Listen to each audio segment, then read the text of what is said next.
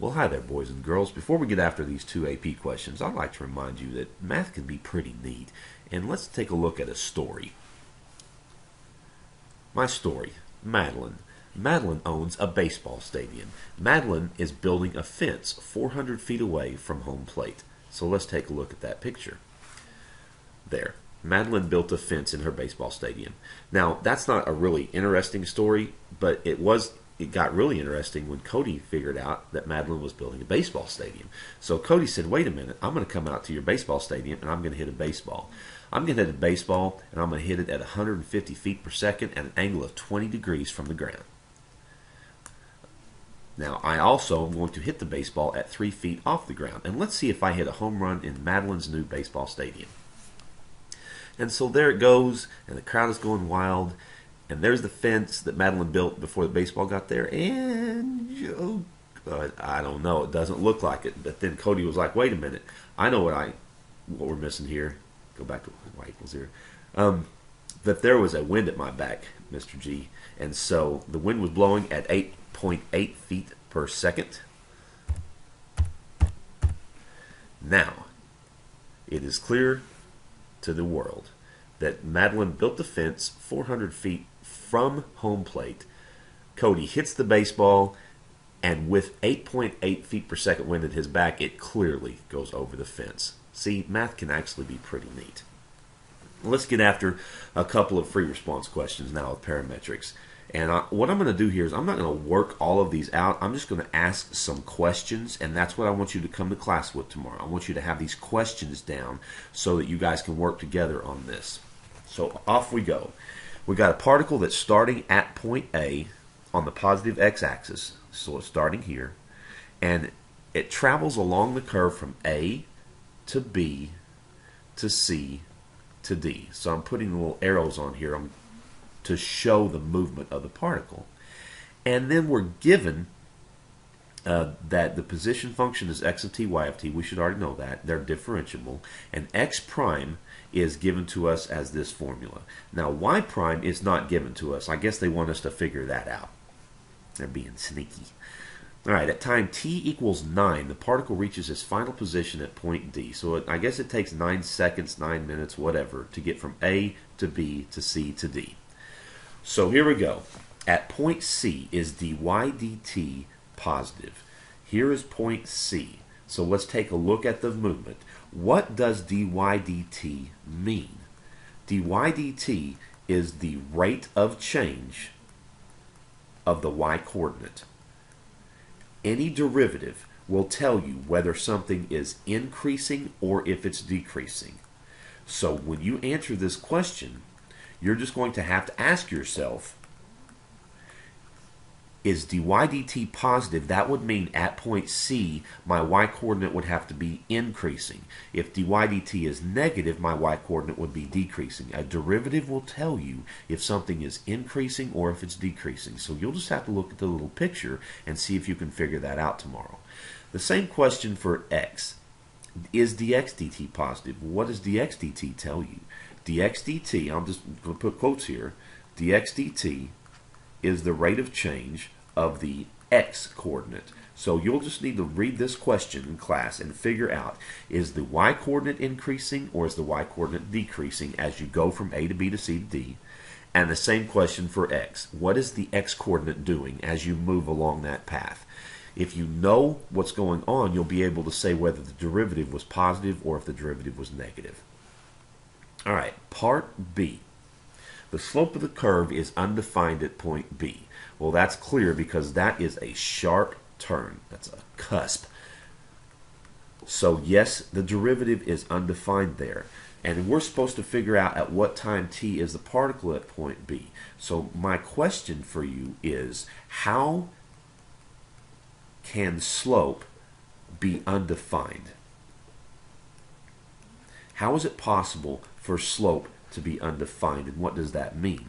Now, your slope equation in parametrics is dy dx equals dy dt over dx dt. I'm going to have to scoot this down just a little bit. Over dx dt. How can you make a fraction undefined. How is it possible for this to be does not exist or infinity? What will you have to do? So that's what you're going to have to think about there. Once you figure that out, then you should be able to find the value for t for the particle at point B. Now, part C is a little tricky. The line tangent to the curve at the point 8, x of 8, y of 8, has equation y equals 5/9 x minus 2. Y equals 5/9 x minus 2. All right, so let's make sure that we understand that's a 5 there. All right, here we go. What is this? What did you learn in Algebra 1? If you have y equals mx plus b, what does that number represent? You should know what 5/9 equals. 5/9 equals m, which for us is equal to what? What does this equal? Hint, hint, hint, hint, hint, hint. Okay, so you know that we've got that fraction there. So you are going to want to set this equal to 5/9. dy dt over dx dt equals 5/9. That's how you're going to start that. Now, do you know dy dt or dx dt? You know an equation for this? Yes. But you do not know this part, correct? Yes, Mr. D, that's correct. Now, you have to find the velocity vector and the speed. In order to find the velocity vector, you are going to need x prime and y prime. Velocity vector is x prime of t, comma, y prime of t at the point 8. So I guess at t equals 8, I need to rewrite this as we need x prime of 8 and y prime of 8.